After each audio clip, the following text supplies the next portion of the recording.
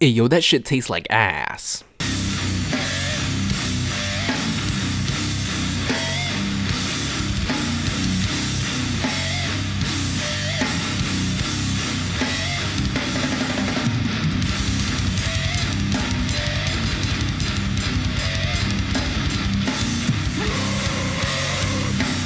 What's going on, guys? It's your boy, your big chunk Johnny. I haven't been able to film a video for a while, but I've always wanted to film this video right here because I actually got that like a week ago, I believe, or a couple days ago, and I've been wanting to talk about it and review it a little bit because, dude, that shit is awesome. So you're probably wondering, where the hell did you get that? That's awesome. So let me actually talk a little bit about that. By the way, I shaved, so I look like a fucking baby right now. So no stash for the Johnny 420 boys today. So sorry about that. So yeah, this video is going to be talking about this thing over here and a little review about it here and there. And let me actually share to you a really cool story on how I actually got this thing. Normally at retail, brand new in that box where you have to set it up and everything, it's like 300 bucks. Would I drop $300 for an arcade cabinet of Mortal Kombat? Hell yeah, I would. Dude, it's fucking Mortal Kombat, dude. But the thing is, I didn't have $300. So when I walked into my local Walmart, I saw that this machine was in display. They usually have the Aracade1Ups in displays, but they're like fucked up. Like the knobs are taken off. The paint of the artwork or where the control panel was at is all messed up. Kids with their greasy ass bubblegum fingers touch them and everything, and they just mess them up. Luckily, when they put this one up, it was hidden towards the back.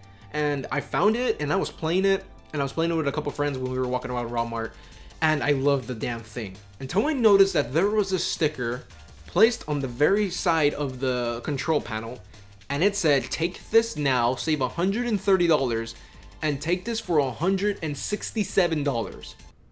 You bet your fucking ass I paid $167 for that. I didn't even need to build it. It was already built, and it worked. I checked all buttons. Everything worked. So I basically got that for less than $200.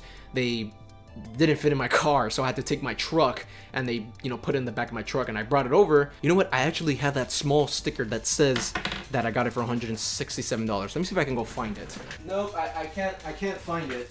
I can't find it. So yeah, I couldn't find it, so that sucks ass.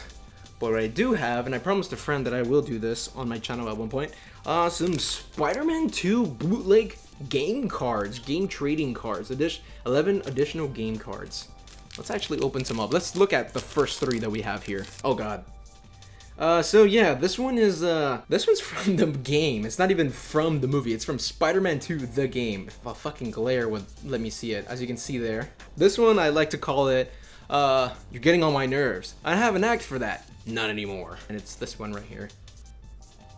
Sick.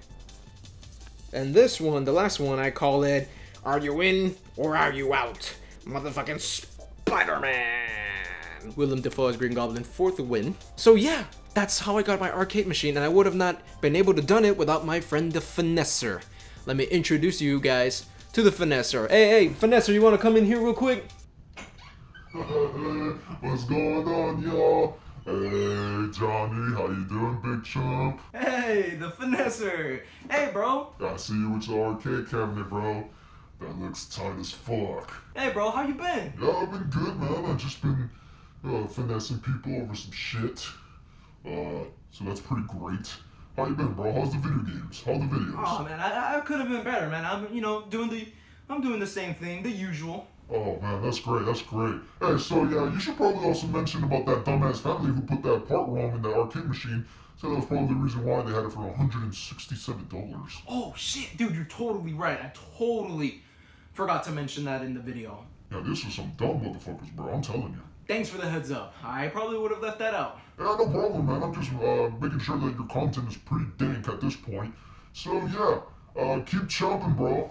I gotta go. There's some fucking pack of DP in the back of my car. It's getting hot as shit, and I'm very thirsty, so... Alright, man, you go ahead and go do that. I'm gonna get back to the video. I'll catch you later, my man. Keep chomping, bro. By the way, that arcade cabinet, still sick as fuck. You need more finessing? You let me know, diggity dog. Hey, I'll catch you chumps later. Alright, thanks for stopping out, Finesser. I'll see you soon, dude. Yeah. You're probably asking, if it's $167, doesn't that mean there's something wrong with it? I wish I can tell you there was something wrong with it, but it works perfectly fine. So yeah, apparently this family bought it. They put the power switch the wrong way. That's what they told me. So when they returned it and the Walmart employees fixed it back up, they saw that a part was in the wrong way and it worked perfectly. But Walmart named it as broken, so they put it at that price. I am so lucky. So yeah, let's actually talk about the Mortal Kombat 2 Arcade1 cabinet. So let me explain some things that I love about this cabinet. I'm so glad that Aracade1Up listened to the people that said, dude, if you're going to make a Mortal Kombat cabinet, make sure you slap on Mortal Kombat 2's artwork on there because it is sick. And let me tell you, it does look sick. It does come with Mortal Kombat 1, 2, and Ultimate 3. Ultimate 3 being my second favorite Mortal Kombat game of all time. That's a pretty great deal. You get the first MK1, MK2, and MK3. And you know what? For anybody that says that MK1 and MK2 doesn't age well in terms of gameplay, you can suck my because to this day, I still have tons of fun playing those games with my buddies. Majority of the buttons feel really good. I'll get to more of that in a second. I really liked that they put the protector on top of the control panel so that way the artwork doesn't wear off when there's a lot of moisture or when you get really sweaty hands, so the paint doesn't actually wear off. Of course, since this isn't running on the original hardware, it is running on emulation. And for the most part, it's pretty damn good. So if I were to compare this to the Mortal Kombat Arcade collection back on PS3 and Xbox 360, honestly, this slightly does a better emulation job than the ones in the actual home console version to a certain extent. I'll get to Ultimate Mortal Kombat 3 in a bit. Mortal Kombat 1 and Mortal Kombat 2, I haven't played so much, but for what I've played, it runs pretty good. I love the way Mortal Kombat 1 sounds in this cabinet. It just sounds so authentic, and I really hate that Mortal Kombat 1 in the arcade collection on PS3 and Xbox 360 just did not sound right. It just did not sound like Mortal Kombat 1. Of course it did, it just sounded really weird. Like, I wish I can explain it, but the way it's supposed to sound is in this cabinet, which is great.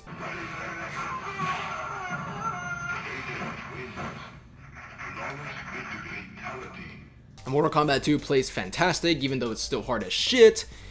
It's still a great game to play. Okay, Ultimate Mortal Kombat 3, emulation is good for the most part, but I did find some graphical glitches here and there. For a good example, when I did Smoke's full screen block and run, up, forward, down fatality, which is the bomb fatality that blows up the whole world, the emulation has a really rough time like putting the stars on screen. Instead, you get these two lines and it's just glitched out, so it doesn't look that great.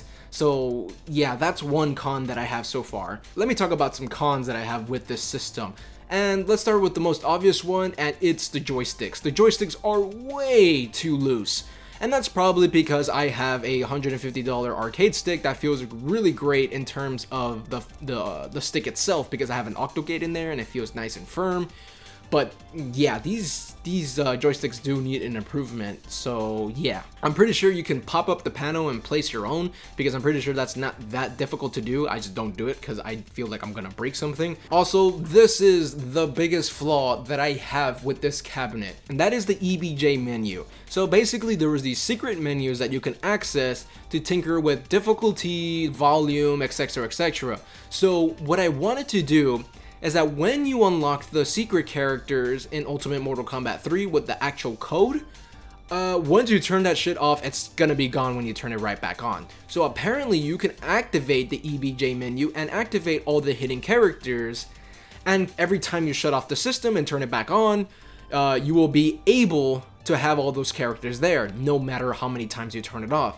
The problem with that is there was a whole thread of people complaining how they actually break their whole cabinet or their whole ROM, and they could no longer play these games because they were tinkering around too much with the EBJ menu. I was really scared to do that. Like, I don't know if it was worth the risk to have all the characters there at all times, but I'm a fucking idiot and I still did it anyway. I was scared shitless, but at least it worked. I think there's some certain settings that you can't tinker around with, or it will actually brick your system. People were lucky enough to be able to tinker around with it and it actually never broke on them. There's a lot of YouTube videos of people tinkering around with it, and it just works fine. But there was a lot of complaints saying that their Mortal Kombat 2 and Mortal Kombat 1 ROMs have been bricked. Another con that I have with this thing, it's not as bad in Mortal Kombat 1 or 2, but in Ultimate Mortal Kombat 3, that motherfucker is loud. Literally, when I'm pulling off combos or when I'm fighting Shao Kahn, there's distortion in the speakers,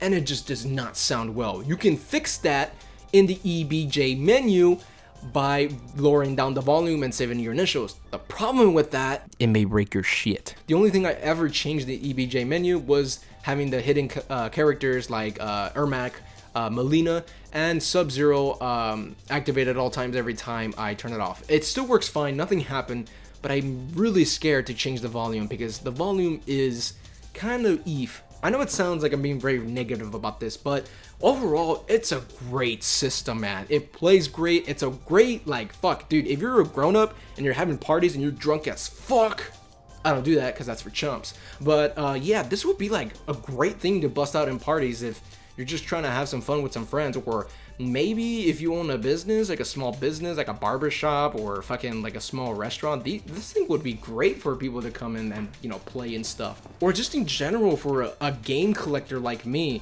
Of course, I don't have the biggest collection ever, but that thing over there is like the best thing I've ever had in my whole life. When I was younger, I always dreamed about having my own Mortal Kombat machine. Look at me now. I have a whole ass Mortal Kombat arcade machine. It's probably not the best or the real thing, but it's so much better than nothing.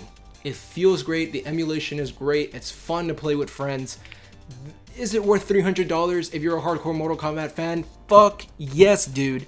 But if you're a casual fan and you just want to play it casually from time to time, I'm pretty sure you can wait for a price drop or something, or maybe Black Friday they'll have it way cheaper than usual. But lucky for me, I was able to get this cabinet for less than $200, so yurt. That's gonna do it for today's video, guys. I know it was short and brief, but I just really wanted to talk about this cabinet. It's great. I love it to death. It's a great stress reliever after a bunch of things has been happening, but man, I can't even explain how, I literally can't, I have no words to explain how much I love this thing and how much that cabinet means to me. It may sound silly, but that cabinet means the world to me, and I'm doing everything in my might to make sure that thing is okay at all times. Like, it sounds sad as fuck, but dude, like, Ultimate Mortal Kombat 3 means a lot to me, and it's just a great stress reliever.